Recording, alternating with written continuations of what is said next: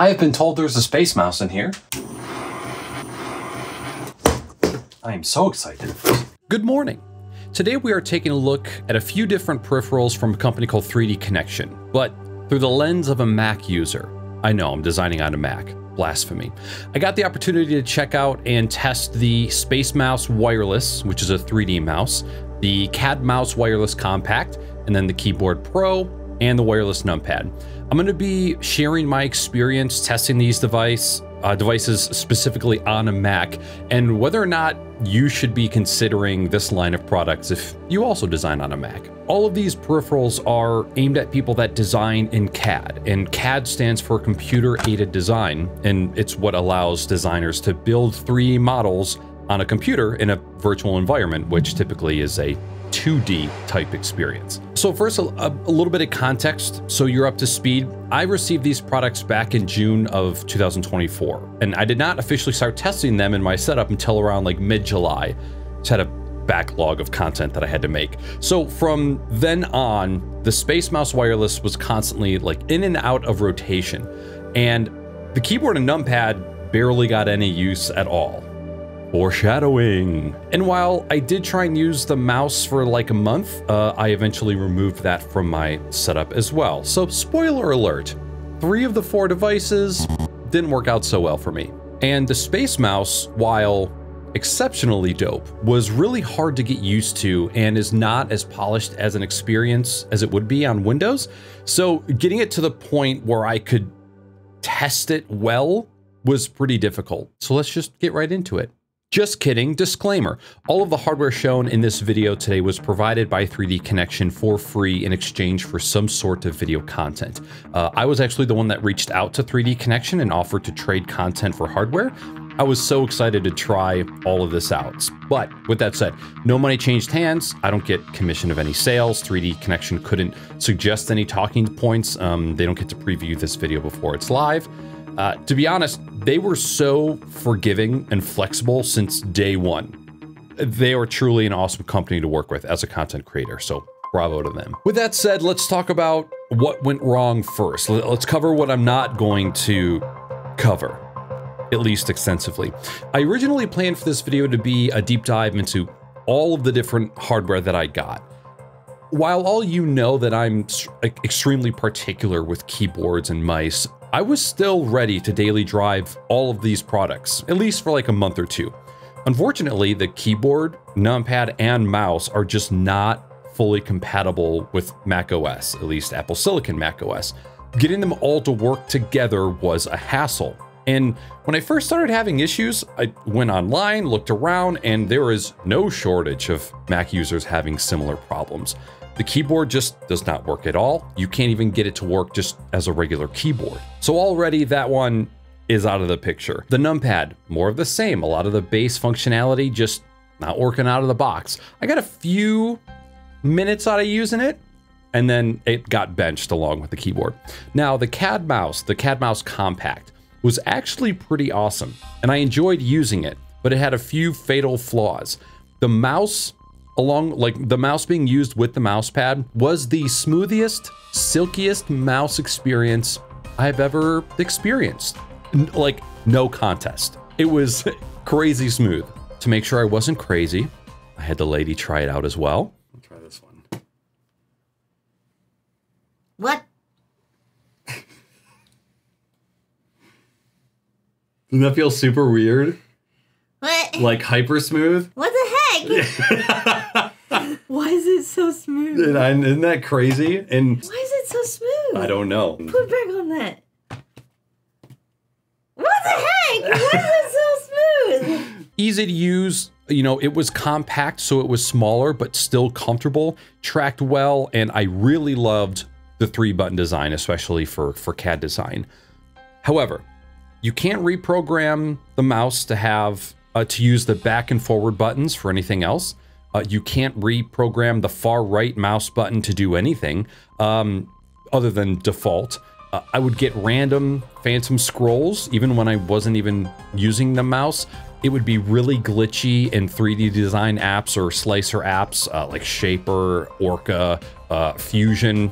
Just really awful experience. The Bluetooth connectivity was awful, but I also kind of blame Mac OS for that. Bluetooth on M1 Apple Silicon PCs is just awful. Everything Bluetooth sucks.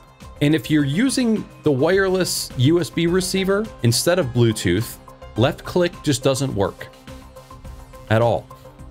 I thought I was going crazy. So far, out of those 3 devices, we are 0 for 3.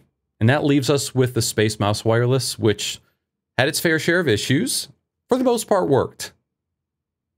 But it wasn't great. So this right here is this is the SpaceMouse wireless. I'm a mess. This is the SpaceMouse wireless. God. Sun chips, harvest cheddar all over it. Now, a traditional mouse like this one is a 2D mouse. You move it up, down, left, right on a single flat plane. The mouse moves on your monitor, which is kind of that same flat plane, but vertical. A 3D mouse allows you to point, move, and manipulate objects in the 3D dimension, third dimension. I could never be a scientist. So this is incredibly handy for people who are building models in 3D on the computer. So instead of just being able to move that mouse on that single flat plane, with a 3D mouse, you can... Pop it. Twist it. Pull it. Sorry. Wait. No, I'm not. You can zoom in, zoom out, tilt, roll, spin. In addition to all of those lovely controls, you also get buttons on the left and right side. They open radio menus, which is like a simple 4-direction customizable menu, and it changes based on what software you're currently focusing on. You actually get a lot of functionality out of this thing, and you can customize so much of it. Radio menus, macros, hotkeys, you know, every direction, every action, every button press, all set by you. You know, either globally or by app. And so that means I had a good time with it, right? Over the past 4 months, I've gone from loving it to hating it, to tolerating it, to getting frustrated, to liking it, and then ultimately removing it from my setup, unfortunately. First things first, installing the driver also forces you to enable a system extension, which isn't rare on Mac OS, but it's not exactly common. Out of all of the different hardware and software that I use and have tested, SpaceMouse and the Elgato Wavelink software for the Stream Deck Plus are the only 2 that require system extensions. It's not necessarily an issue, but when you are troubleshooting things that aren't working correctly, every uninstall and reinstall requires a reboot. And then you have to go into the settings and re-enable a system extension, granting it permission. And then you have to go through the software again, set things up again. Once you're installed and ready to go, it's not as bad. But it's just, when you're frustrated and you're troubleshooting and you're trying to get things working, it's just another thing that's kind of in your way and forces you to shut everything down. It adds to the frustration. So you get it installed, hardware is working okay, and then you go and try and calibrate it. And the calibration button does nothing. And if you have a USB receiver plugged in and you want to launch the wireless device manager, you know, if you're using the mouse and the SpaceMouse and the numpad, you get an error that you can only have one USB receiver plugged in. And then when you remove the only receiver that you have, that button disappears and you can't access the menu at all. So once I finally got the SpaceMouse to communicate, and I eventually just started doing it over Bluetooth instead, I immediately jumped into Shaper 3D and then attempted to use it. And it was a little bit of a shit show from the start. Now, this is not because it is a bad product. It is because I had never had a 3D mouse before. And so using it and controlling it was just extremely foreign to me. But one of the things that I experienced was the camera always shifting away in one direction. And I thought that this was because I was dumb. And I'm still dumb, but this actually revealed another issue. More of that in a second. All of the videos that I watched mentioned that it was a good idea to go in and change default controls. But I didn't even know what I wanted or what I liked. So I kept everything default for the first couple months just to make sure I was experiencing the device the way they wanted me to experience it first. One of the things that I never got used to is how sensitive this thing is and how it is pretty much impossible to move in one direction without also moving or altering another axis, excuse me. I couldn't zoom in without panning up or down, and I couldn't move left or right without tilting off axis. And then once you tilt off axis, you can't get back to controlling the camera in the CAD software like you normally would with a mouse. Like once you're tilted or adjusted off axis, you're fixed to that point until you reset it again. It's kind of a nightmare. And this goes back to what I mentioned a bit ago of it always drifting in one direction. After a full 2 days of like testing and troubleshooting and trying to figure out what was going on, I realized that my tilt back direction wasn't registering like it should. As a matter of fact, it was tilting forward when I was pulling back. I was like, okay, well, I probably needed to calibrate it. I can't. Now, I know what it's like to introduce new peripherals into your setup and to try and get used to something new. You know, it can create a lot of drag in your workflow, and it can be really frustrating to try and like, you know what you need to do in the software or on the computer, but the new tool that you're using is causing it to take 2, 3, or 4 times as long. When I first moved to a split columnar keyboard, which involved moving like Shift, Enter, and Alt to your thumbs instead of with your pinky, it took me a solid 2 months of using that keyboard 40 hours a week at work to get comfortable typing at the same speed again. But with typing, if I'm ever having an issue with accuracy or comfort, I can just slow down, think about what I'm doing, look down, and type. There is no slowing down with a device like this. It feels like you were just given the N64 controller with the broken joystick, but nobody said anything because they want to be able to choose odd job faster than you. It's a terrible place to be put in. So after putting so much time into just trying to get it to work, I eventually reached out to support and I tried to get these issues sorted out. Before I did that, I went online to see if anybody was having these specific issues.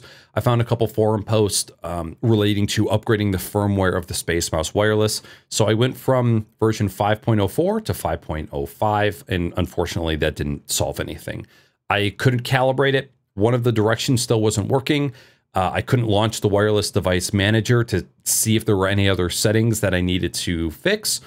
And I'm a bedwetter. The last one, support couldn't help with. So therefore, they are my enemy. I worked with support through all of my issues, which, by the way, their support was fantastic. Even after receiving a replacement wireless receiver, my experience did not improve. They did confirm that the calibration button does not give any prompts on screen. They know that it's not a great experience, but they don't have an ETA on when that's going to be fixed. The wireless device manager button disappearing when unplugged is by design. Again, they kind of agreed that it's not the greatest thing ever, but that's just how they designed it. While I was able to plug this device into a Windows 11 machine, go through the calibration steps, that only seemed to fix my issue of the tilt back not registering for like a couple days.